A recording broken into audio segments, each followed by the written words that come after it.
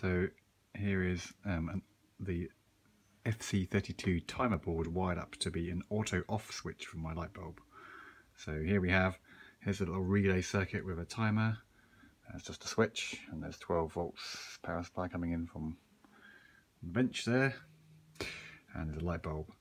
So the wiring up is very simple, apart from one of the jumpers is in has to be jumped. I think it has to be jumper 6 instead of jumper 7, which means it's like works as the relay goes off after a certain time. There's a little potentiometer there, you can adjust the time. Anyway, here's how it works. So someone turns the light on, light comes on, current goes up, and after a certain amount of time, the light goes out. So that's the auto off feature. And what you see now interestingly is that the current here on the meter has gone down to 5.5 milliamps. So it's still drawing some current, I guess. The relay is not in operation. Actually, the relay is off, so it's not that that's drawing current, but I guess the circuit is.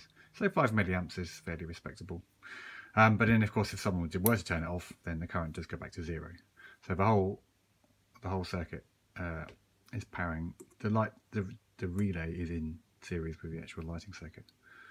So there you go, turn it on, and it will go off by itself. There are other jumpers on the board, and there's a potentiometer which allows you to adjust the amount of time. So I want sort of 5-10 minutes time, but you know, any amount of time I guess sounds possible. There you go.